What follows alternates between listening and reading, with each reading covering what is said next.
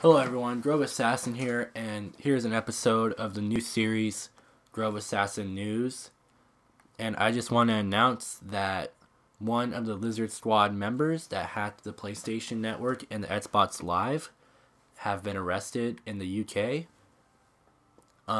Apparently due to some PayPal theft or something like that.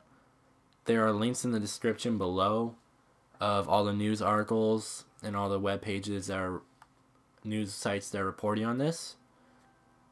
And I just wanted to share that with you guys. Alright, see you guys next time.